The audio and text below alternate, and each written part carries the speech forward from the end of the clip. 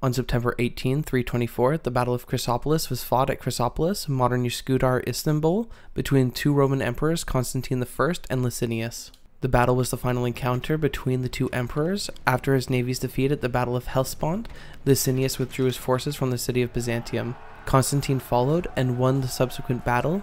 This left Constantine as the sole emperor, ending the period of the Tetrarchy. The battle had a religious aspect as Constantine's army fought under the labrum that Licinius had developed a superstitious dread of. Constantine seemingly eschewed any subtlety of maneuver. He launched a single massive frontal assault on Licinius' troops and routed them.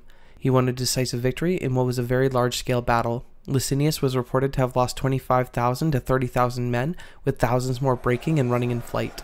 After his victory, Constantine made the momentous decision to give the East its own capital, Byzantium, then Constantinople. Thank you for watching What You Don't Know. Please make sure to like and subscribe for more.